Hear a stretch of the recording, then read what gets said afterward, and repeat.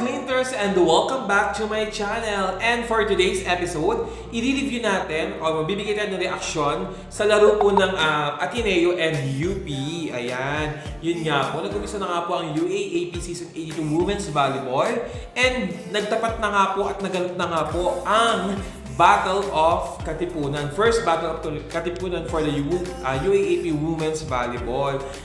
Kanina nga po, nag-umpisa po at natapos na nga po. So magbibigay lang po tayo ng reaction video for the UAAP Ateneo Lady Eagles and UP fighting Maroons. Ayan. So yun nga po, nagbigay na nga po sila at nilabas na nga po nila yung kanila mga first 6 or mga starters sila for the UP fighting Maroons. Ang starter nila, if I'm not mistaken, dyan si Isa Molde, Tots Carlos, Bernardo, Sotomil, and Kailing, Jesma Ramos. So pinagpapalit-palit nila yung mga players nila. And we have also Justin Doro, kaya pinapalabas sila. And for the Ateneo Lady Eagles, nandiyan si Joanna Maliginot, ang pagbabalik. And Jaja Maliginot, ang kanilang setter. Faith Nisperos, ang kanilang rookie, Ponggay Gaston, and Jules Samonte, and with the liberos like Roma Maydoromal and Danny Ravena. So ayan, yun nga po yung mga pambato ni Coach Oliver Almadro and ni Coach Godfrey Okudu. Yan. Yan nga po. So ano po yung mga naging mga panlaban po ng bawat team? For me sa UP, lahat po ng spikers sila sobrang galing, as in sobrang galing. Like Isa Molde, Tots Carlos, yung kanilang middle si Bernardo. Nagkulang lang po sila siguro. Ang nagkulang lang po sila sa setting. Setting po yung nawala po sa kanila kanina. So kung magkakaroon po sa kanila sa paglalaro po ulit ng UP, kailangan po nilang i-improve yun yung setting nila.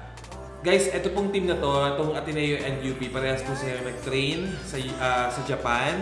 And si Coach Godfrey Okumu nga po is coach po siya ng Japanese team. So dapat yung bilis nandoon. So ang nangyari nga po, parang nagkulang ang UP.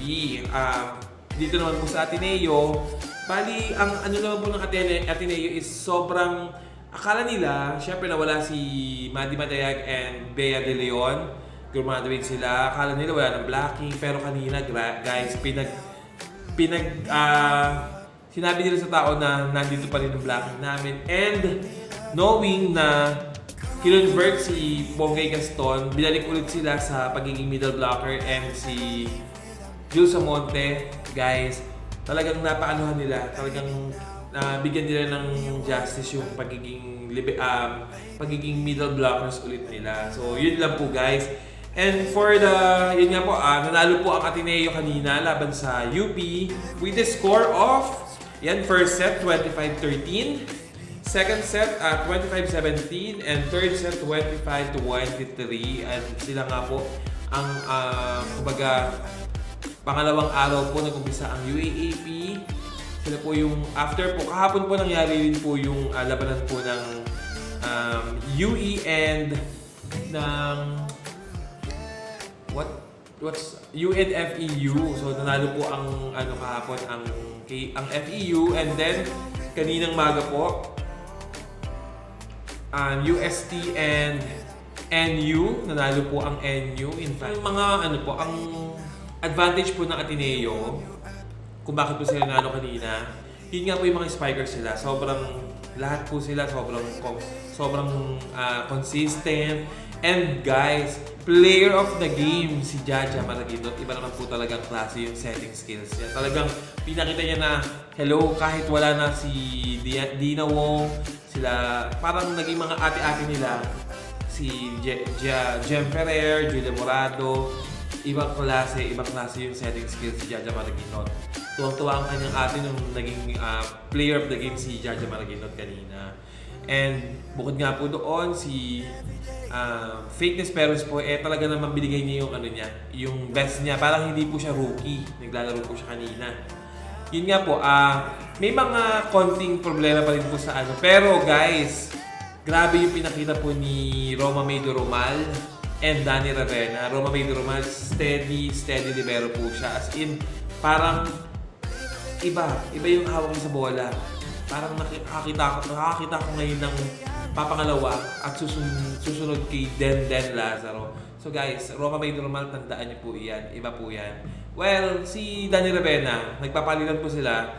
Maganda rin po yung pinapakita pero mas tumagal yung exposure ni Roma May Normal. Isa rin po siyang rookie player from NU. Sabay po yan ni ka-teammate din po yan ni Xpro.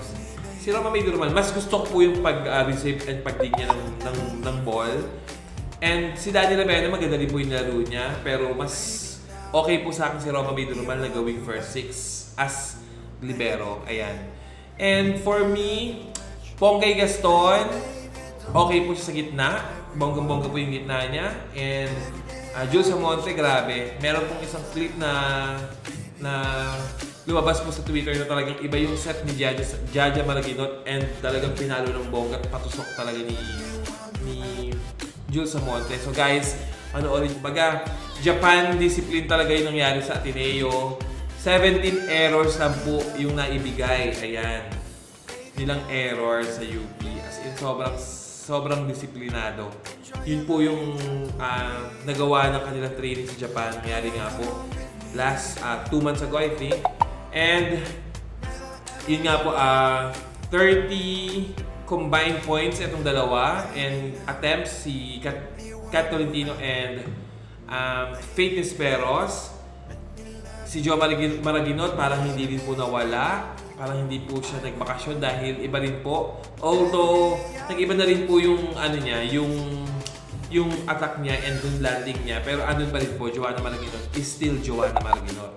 So, yun lang po. Ito, this is a reaction video about po sa laro ng Ateneo and ng UP. Ang first Battle of Katipunan this season 82 sa UAAP Women's Volleyball. Ayan guys. So guys, marami pa po tayong aabangang laro. Marami pa tayong aabangang games ng Ateneo, UP, UE, UST, NU, Lasal, Adamson. Ayan guys, 8 teams na magkukumpete para po makuha ang corona sa Katipunan. Kung maaalis ba ito sa Katipunan.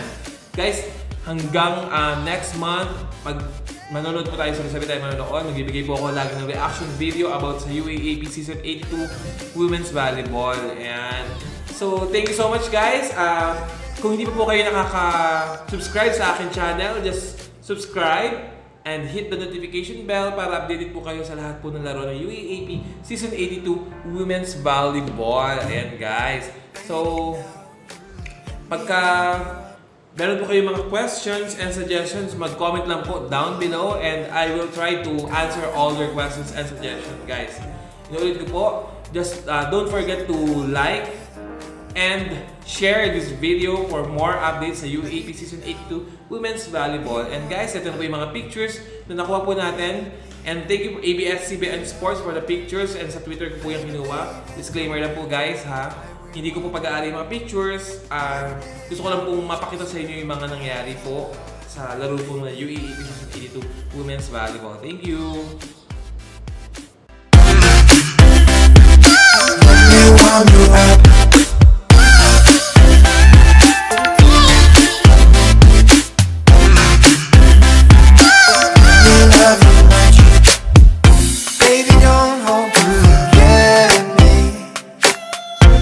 Enjoy your life, try to be happy.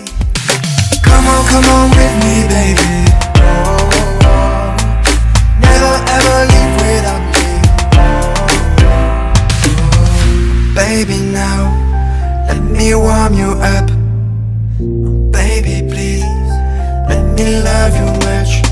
Baby, baby.